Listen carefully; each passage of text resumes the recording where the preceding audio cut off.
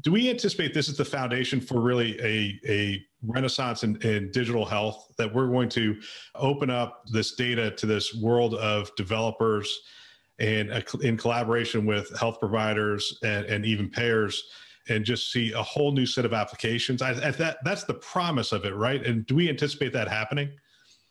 Yeah, I think it's already happening, and I think it's going to really start, happening in exponential ways as we, start to see that ecosystem start to form.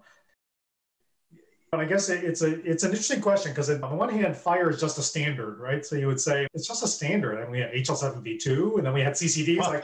How could just a technical? Because my alternative is I have to go through this app store, and I have to pay significant amounts of money. It's challenging, it's difficult, it's costly. Right. So right. Yeah, and so you ask yourself, how could a technical standard, when as you and I discussed before, this isn't a technical problem, right? It never was a technical problem. It's all about business and all of the issues related to business and about the socioeconomic climate of healthcare, not about the technical standards or lack of technical standards. But the reason that I think that FHIR itself actually is really important, and we're starting to see that, is a couple of things. One is that it's really democratizing in a way, because it is much more aligned with the way that the rest of the internet economy works.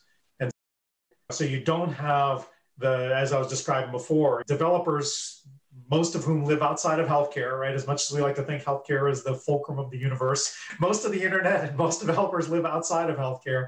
And any of them who looked at healthcare and thought about making a step or two into healthcare, like Google Health early on, they had the patient portal at Google Health, and one of the things, and then Microsoft Health Vault a little bit later, and one of the things they discovered in trying to work with CCDs, which were the state of the art, was, oh man, those are just painful.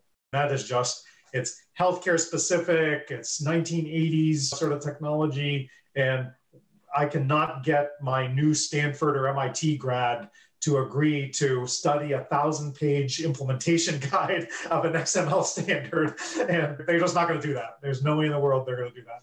And so they just stayed out, right? They stayed outside on the periphery. And I think if we've learned nothing else from the internet, crowdsourcing is everything, right? The more eyeballs and the more people you have working on stuff, the greater the odds that really cool things are going to come of it. And so it's democratizing in that way, and that RESTful APIs are the way the rest of the internet economy works, and it opens it up in that way.